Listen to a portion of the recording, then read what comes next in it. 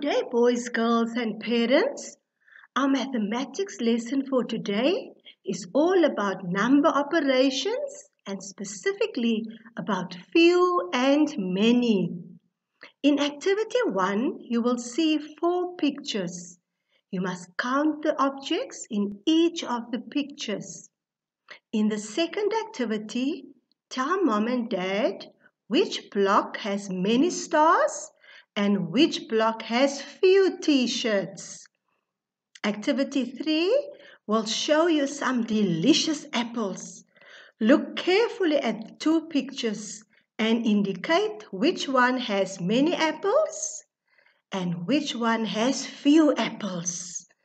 Let's go, boys and girls. Activity 1. Look carefully at the following pictures. Count how many stars you see in block 1 and block 2. And how many t-shirts you see in block 3 and block 4. Are you ready to do that, boys and girls? Let's go. Now come, let us count. There are 4 stars in block 1, 6 in block 2, 2 t-shirts in block 3, and 1 t-shirt in block 4. Well done, boys and girls. Activity 2. Which block has many stars and many t-shirts? Listen again. Which block has many stars and many t-shirts?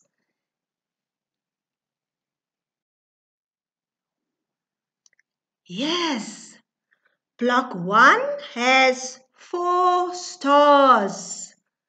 Block 2 has 6 stars. Block 3 has 2 t-shirts and block 4 has 1 t-shirt. Now which one has more?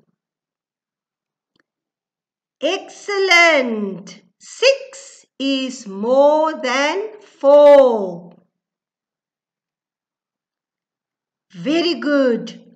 2 is more than 1. That is very good, boys and girls. Keep on practicing. Activity 3. Carefully look at the pictures below. Which basket has many apples? Is it the first basket or is it the second basket? Look carefully at the delicious apples. Which one has many apples? Yes, boys and girls, it is the first basket.